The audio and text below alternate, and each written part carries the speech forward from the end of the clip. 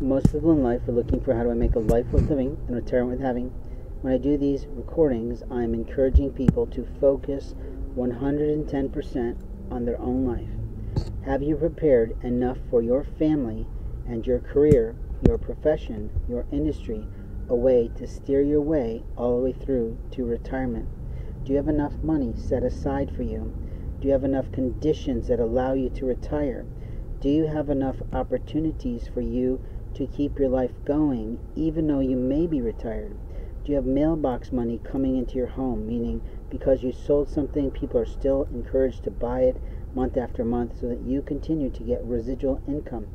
The realities of life is that you have failed to recognize life, or you really did a lot of good planning. Some people really are good at planning. Some people learn it from their parentage. Other people picked it up along the way and figured, I got to take care of my family. But there's still a lot of people who won't even talk about this stuff.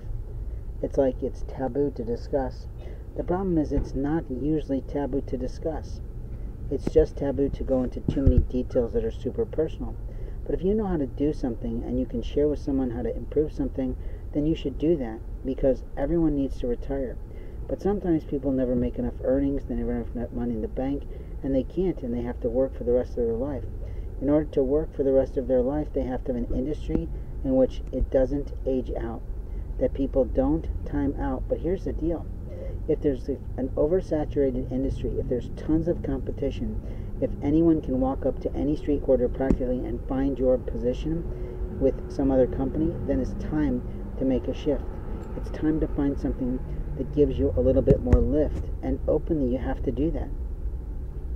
I have a family with many birth-related relatives, but I'm looking at their lives going, I don't know how they're going to afford retirement. I'm not asking for them to pay for my life.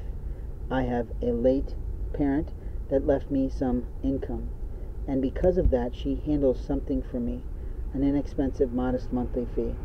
And since I'm homeless, and since I'm traveling, and since I'm still struggling, and since I'm still building projects, and I'm still getting paid in stipends and little by little over the course of time, that is my ability to do that.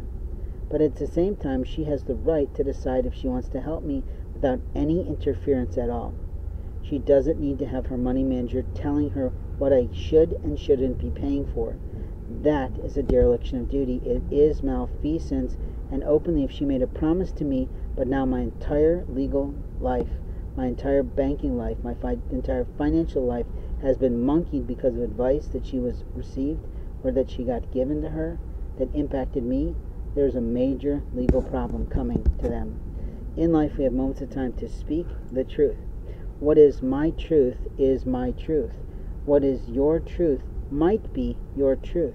The only question is, whose information is it really?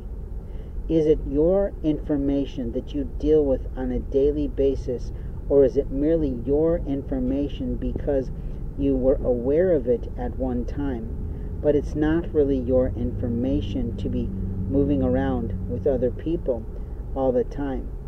You see, we have to be willing to decide where our boundaries begin and end.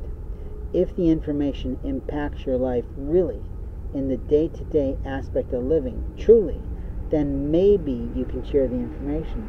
But if the information, the medical records, the privacy rights, the transportation rights, the mobility rights, the civil rights, whatever federal rights, if they really are belonging to someone else, then you really don't have a lot of room and legs to stand on.